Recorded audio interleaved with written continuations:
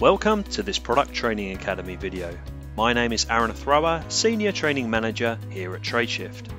This video will cover how to activate your Tradeshift account from our email invitation. You should have received this email with the activation link from Tradeshift.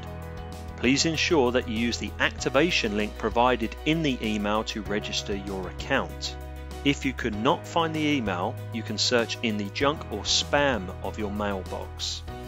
Make sure to whitelist Tradeshift.com and mark Tradeshift.com as a trusted sender to your mailbox so that you will receive the verification or notification emails from Tradeshift. If you did not receive the activation email, please log a support ticket via this link. Please provide your company name and vendor number in the ticket.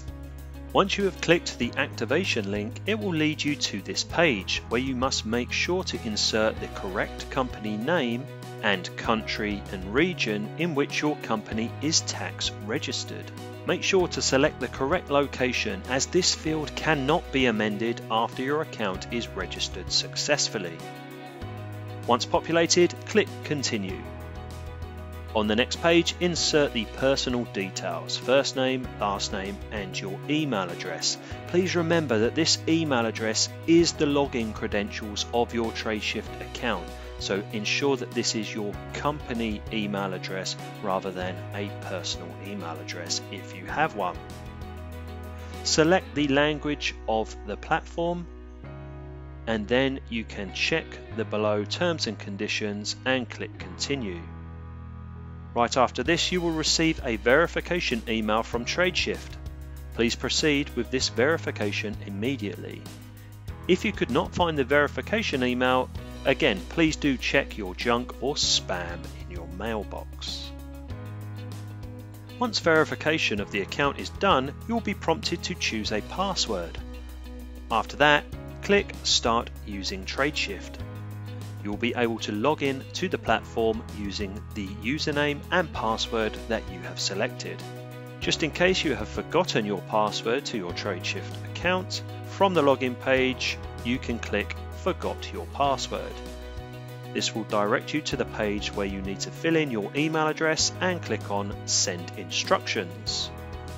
Soon you will receive an email from Tradeshift to allow you to reset a new password.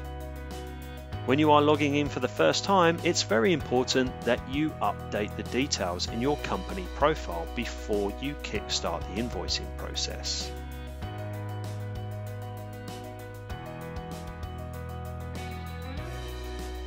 Mandatory fields are company name, and make sure that this is accurate. Another mandatory field is the company full address.